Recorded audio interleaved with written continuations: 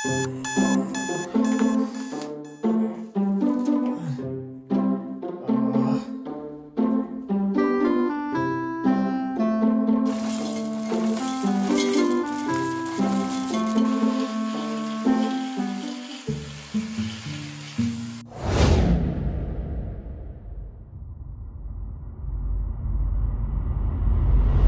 going on, guys?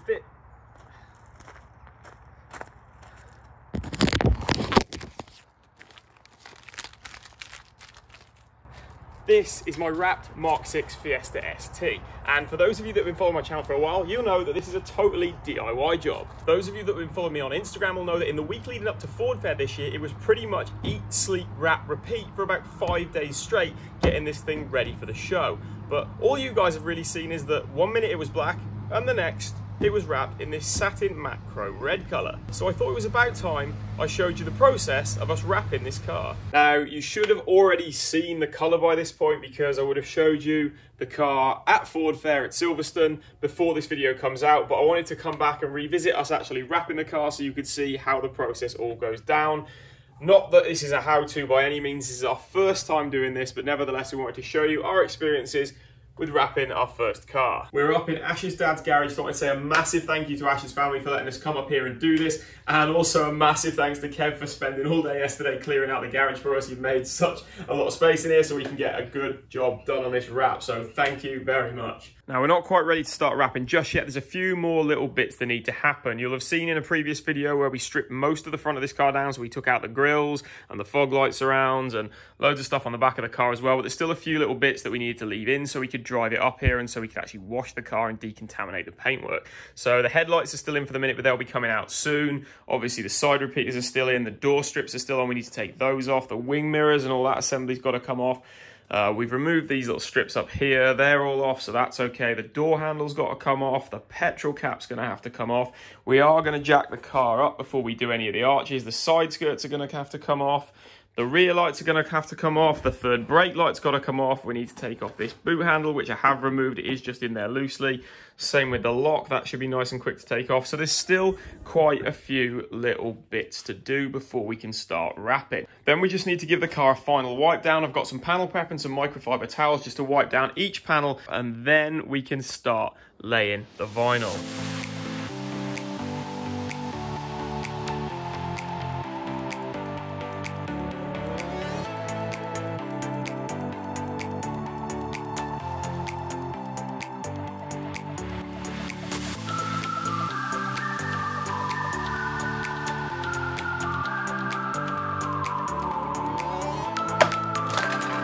Right, okay, so we're ready to start laying our first panel. We've decided we're going to start on the bonnet because it's hopefully going to be one of the easiest things to do. Probably won't turn out that way, this will probably take us all day, but we're going to start on the bonnet anyway. So we're going to measure out to see what sort of size piece of vinyl we need. Okay, so the bonnet is 141 centimeters wide and the wrap is 152. So we've got 11 centimeters to play with, or 5.5 on each side. So let's check the length. So we're looking at about 94 centimeters, so we want to give ourselves plenty either side to tuck it under. So what do you reckon? Do we go 110? 110. Yeah.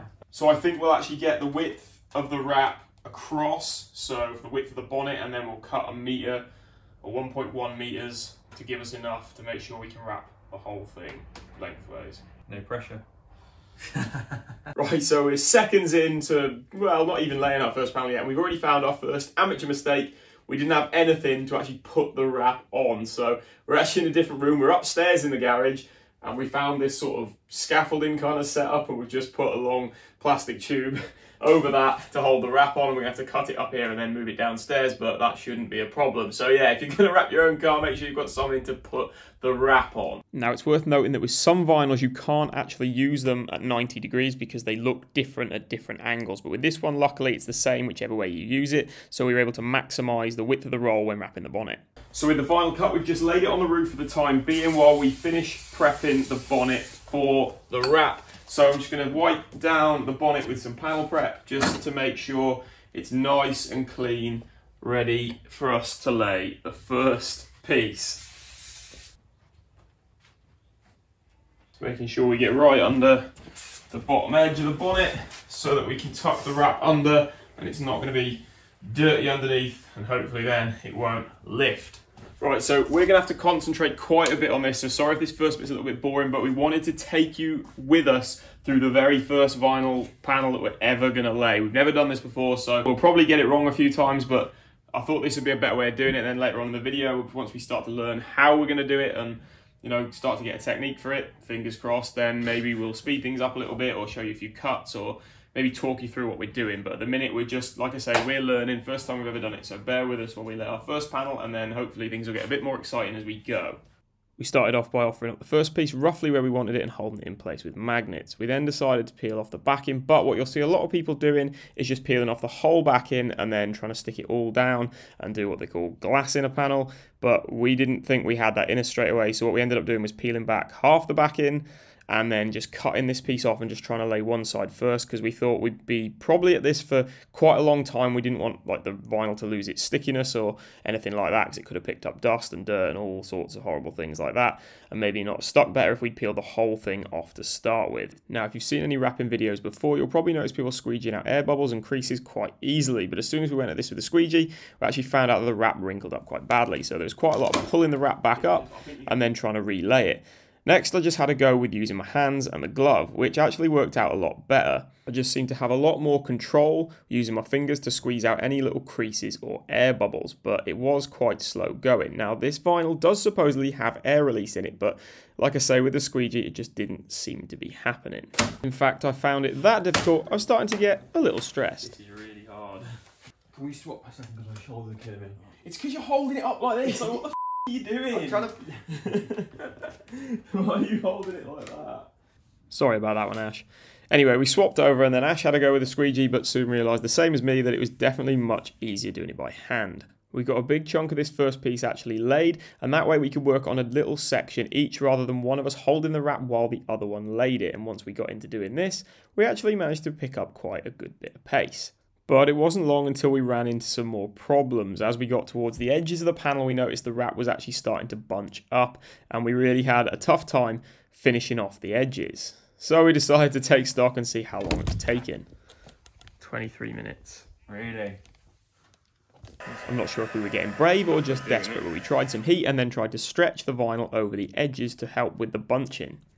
This did help to an extent, but we still had to work out loads of little bubbles and creases right on the edge before we could finally finish the first half of the bonnet. Okay, so this is taking us quite a long time. We are struggling with it. Like I said, this is our first panel, so I don't think we're going to be able to show you us doing the whole bonnet just because it's going to take too long. So we're going to crack on. We're going to do a little bit more, and then we'll bring you back in if there's anything we come across, or we might just bring you back in when we finish the bonnet, and then we can sort of talk about some of the difficulties we've had, or, you know, things we found went well, and just different things like that, and then maybe go into another panel a little bit later. I'm not quite sure. Like I said, we've never done this before, and it is difficult to film while we're trying to concentrate and do it. So yeah, we'll catch up with you in a little bit, and hopefully this bonnet will be laid. Right, okay, so we have done quite a lot. As you can see, the bonnet is now laid. We've tucked everything under, and we've post-heated the wrap as well. We've also removed the front bumper, and we've jacked the car up and put it on axle stands so that we can get the arch liners out, and then we can wrap the wings, because that's what we're going to do next. I'm sorry that we've sort of kind of cut from, you know, having maybe a third of the bonnet laid, and then now we've just finished it, but like we just cracked on. We were really concentrating. It has taken us quite a long time. Like, we're probably, what, how many hours do you reckon? Like 2-3 hours further on than we were when we last filmed. So that's just, you know, goes to show how long it's taking. Hopefully we can do a good job on the wings, so we'll bring you back in when we're ready to do them. But for now, we're just going to crack on with the prep, removing the arch liners and just getting the wings ready to wrap. I'd love to say that just like painting, it's all about the prep, and then the last little bit is laying the colour on here. But with vinyl wrapping, I'm telling you, all the work is in laying the vinyl. It is really difficult, but it really does help if you've got a nice clean surface to wrap over. So the arch liners are out, and we hope we've got it nice and clean. We've taken the side skirts off as well so that we can wrap all the way down to the bottom there. And I think we're almost about ready to cut the next pieces of vinyl to wrap the wings. How are we feeling, Ash? Nervous. No, it'll be fine. It'll be fine. It's a lot of work. Like, it doesn't stretch. Like, I've watched loads of videos on YouTube, and you think, oh, it'll be fine. You just pull it tight and it'll get all the creases out. But no. It's been like laying a piece of vinyl that's got more creases than the Grand Canyon. Yeah, like, to be fair, I mean, I don't know if I've gone over this yet, but this vinyl is not expensive vinyl by any means. It's definitely not the cheapest, I don't think, around, but it's not expensive by any means. And it is a difficult colour as well. This is satin matte chrome red. I don't know how you can get all those colours in one vinyl, but apparently you can. And if there's one thing I've heard about wrapping, well, chrome in particular, it's that it doesn't stretch well. And when you do stretch it, if you overstretch it, it kind of distorts the colour. You can see a little bit here where we may have just overstretched it slightly. So I'm guessing that that's what's happened. It's kind of distorted the colour. So that's what Ash was talking about when he said it doesn't really stretch. Like, you can stretch it, but it doesn't come out so well. So we are having to work really hard to get it into all the different like contours of the body. And to be fair, we've only really had these challenging bits to do so far. So there's definitely a long way to go, but I think we can get it done. I think it's going to look so good when this car is fully wrapped. Okay, so we're moving on to the passenger wing. So we're just going to give this a quick wipe down with the panel prep. And then we've cut our piece of vinyl now. Like I said earlier, I believe, when we did the bonnet, this vinyl is 152 centimetres wide. So it looks like we've got a lot of excess, but we had to do too much one way. So it was either going to be widthways or height. So we've gone with the width. And, you know, hopefully we'll be able to use some of the offcuts from this, like from around the wheel and things like that, to do, like the wing mirrors. Like the wing mirrors and strips. the door strips and jacking point covers, the door handles, things like that. So, you know, hopefully we won't waste too much vinyl, because as long as we cut it off now while the backing's still on, it means we can still use it later.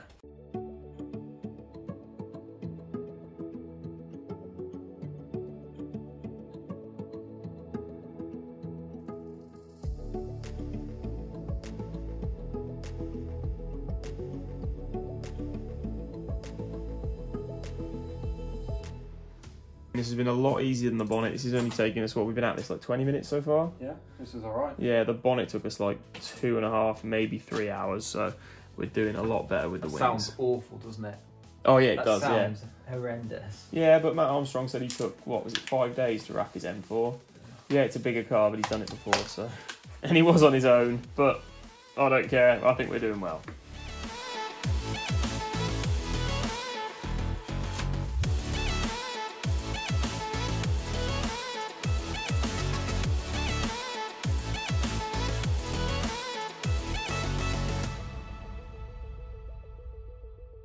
Okay, the wing is done. Everything's tucked in. We post-heated it, and this is looking so good. But Ash just wants to show you this really quickly. Come on, mate. How proud are you of this? Look at this tuck in. Look at the tuck on that door. Hang on, let me spin the camera the other way so I can get the lens a little bit closer. Look at that. A paint finish. Flawless. Wouldn't get this kind of colour from a paint, mate. I know there's a lot of this like kind of stuff here, all these little lumps and bubbles and stuff, but that's literally in the bodywork underneath, because all this from like here down is all going to be covered by the side skirt, so we're not worried about that. But yeah, that is the wing done, and it looks awesome. Right, other wing. We're not going to show you that one because it's pretty much just the same as this side. So we're going to smash that out, and then we'll bring you back in when we've got another panel to do.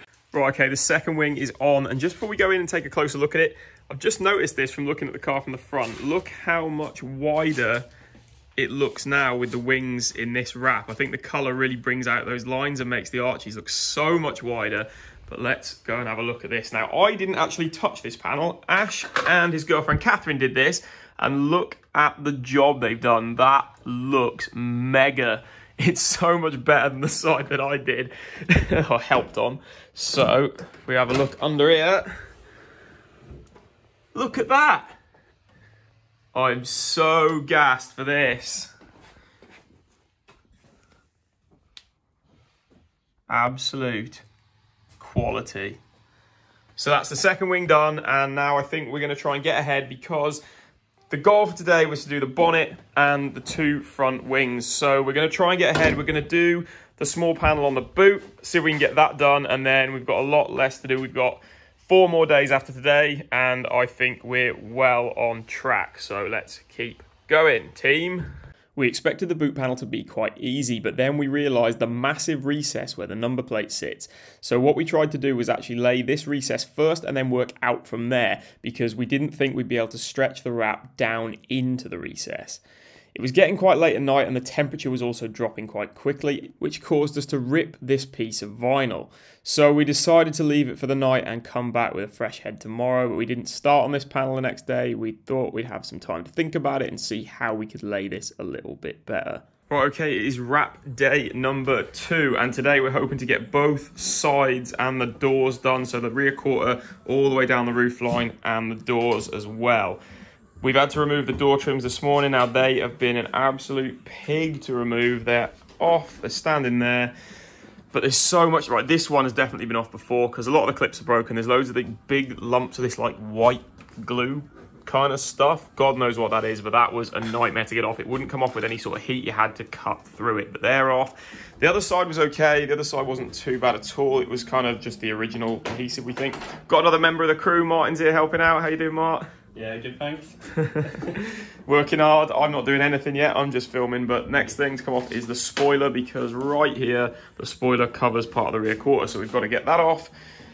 And then hopefully we can wrap what's going to be one of the biggest, but I don't think one of the hardest panels, because it's quite a small, like thin area. Obviously down here is quite thick, but it's just the same as doing the wing, which we didn't do too badly with. So, oh, wish us luck. I'll try and film as much as I can, but it is difficult and we are racing against time. Okay, so another strange little cut, but it is really hard to film in here because we haven't got a lot of space, and look at the size of this piece of vinyl. So yeah, we've cut a 3-meter piece to go all the way down the side of the car, and we're going to cut out a section for the door, and I'll cut out some stuff down here, you know, wherever there are bits. It's really hard to like picture it now with this on here, but it's really hard to film. We've got 3 of us in here trying to all lay this at the same time, so it is going to be difficult, but we'll try and show you as much as possible. Now, unfortunately, I didn't film much of either of the sides at all because these were really hard panels to do and even harder to film while we were trying to do it. And we had 3 of us in there as well, so it was just difficult to get any sort of good camera angle of us actually laying this panel. Now, I think a bit of heat and stretching would have really helped, but we were kind of scared to use the heat gun too much because of the colour distortion we got on the bonnet. But nevertheless, we got the 2 rear quarters laid, and then Ash's girlfriend Catherine came back. So Ash and Catherine laid one door while me and Martin did the other. Now, I genuinely thought that the larger, flatter panels would be relatively easy to lay, but it turns out they're just not. And I think it's because there's such a large surface area, and once you've got a big portion of the wrap stuck down, it's just trying to pull from so many different directions, and it just makes it so much harder. And then the other thing, if you do have to pull the wrap up at all, you have to pull it up over a much larger area and basically lay the whole piece that you've just pulled up again. Right, guys, it's wrap day 4. I don't think we've really shown you anything for a couple of days because it's been so hard. We've got both sides wrapped now. That's all sorted. What do you think of the black roof? I actually quite like it. We've got enough vinyl, I think, so we've ordered some more, but we'll see. I do like the black roof. Anyway, so yesterday we managed to get, I think we did the driver's side, was it? The rear quarter and the door, and we did the rear bumper. Now, on camera, this looks stunning. Like, you guys can't quite see how bad it is. This was really difficult. We really struggled with this. There's an awful lot of like wrinkles and stuff in it. There's a lot of grit that got under it, probably from these recesses not being properly cleaned. We had big trouble up here. We've managed to flatten most of this out, but it has been really, really difficult. Across here, what we're thinking, I've got some knifeless tape. If you've seen that before, we're going to run that along here. We're going to do an inlay on the top. Just to try and cover that up. So hopefully that'll sort it. Just to show you down this side, all looking good down there. But we've realised something. We were really struggling with this vinyl because it is one of the cheaper films, and we didn't think it stretched because of the colour as well. This satin matte chrome red, it does distort a little bit when you stretch it. You can see a little bit of colour distortion here, and there's a little bit on the bonnet. Might be a better place to show you. Yeah, you can just sort of see the colour distortion here. That's from when you stretch it. If you stretch it too much, that's what happens. And this stuff, we are finding it difficult to work with. When you watch like proper wrapping videos, you know, professionals doing it, it just looks so effortless the way they just squeegee everything out. With this, it just wrinkles up, and then you have to apply a lot of heat to get that out. And a lot of the time, like I say, it just distorts. But it is really hard to work with.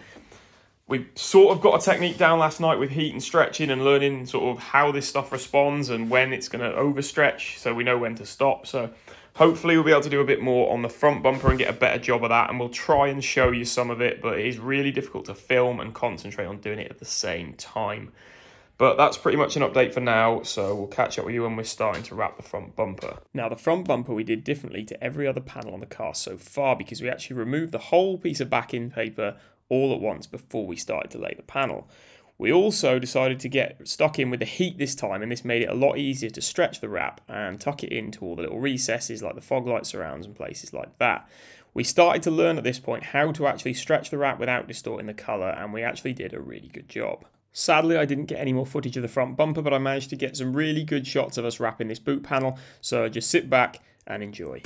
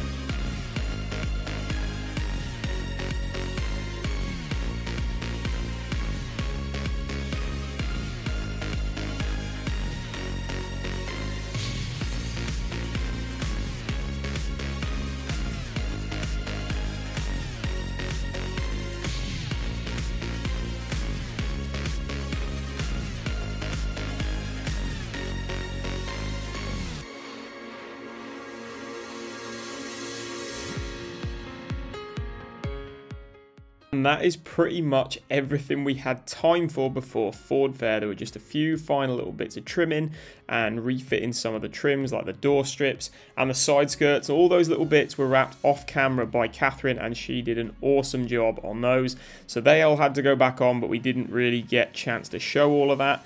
There was the boot handle, the door handles, the fog light surrounds, the rear reflectors, the petrol cap cover, the towing eye cover, the jacking point covers, the fog light rings, and all these other little bits that we pretty much forgot about, but we used every available second to get this car finished and put back together ready for Ford Fair.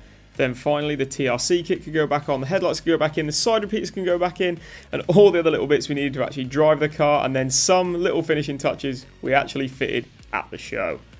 So there we go, that was the process of us wrapping my Mark 6 Fiesta ST. Now I'm sorry I didn't manage to show you absolutely everything that was involved in this. Like, I know for certain I didn't really show you anything of us cutting and tucking any of the vinyl, but there are a few things like this mirror cap and the rear bumper that we need to wrap again. And I still want to wrap the spoiler. I've also got a plan for the roof. Now I'm not going to wrap this in the same colour as the car, but there is something that I want to do with this, but I'll let you know that in a future video. Now another thing that I know I talked about in the video but I didn't actually explain or say what we were doing or even show you us doing it was post-heating the wrap. And again, that's something I'm going to go over in another video. What I think I want to do is do a full walk around of the car in a separate video and show you all the little bits where there's any sort of imperfections in the wrap, or you know, places I can explain kind of things that happened or things we learned, what went well, what went wrong, and all sorts of stuff like that. So if that's something you want to see, then let me know in the comments below. And then I think in that video as well, I'll cover the cost, like what it actually cost me to buy the vinyl and the total cost of actually doing the wrap, because there was quite a bit of other stuff that's needed to do this. You don't just buy the vinyl and it goes on and that's the only cost you have. So